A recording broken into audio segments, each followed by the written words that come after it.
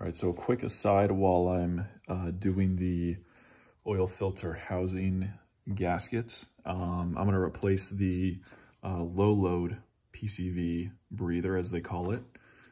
So holding this in is 3 E10s, 1, 2, 3, and then this line is clamped to it.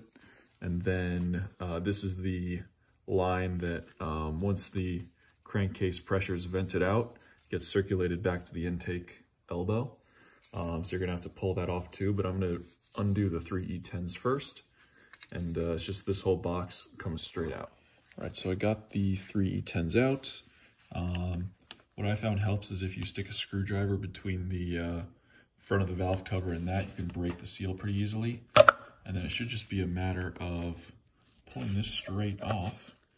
Then I might need 2 hands to work the hose off as I take it.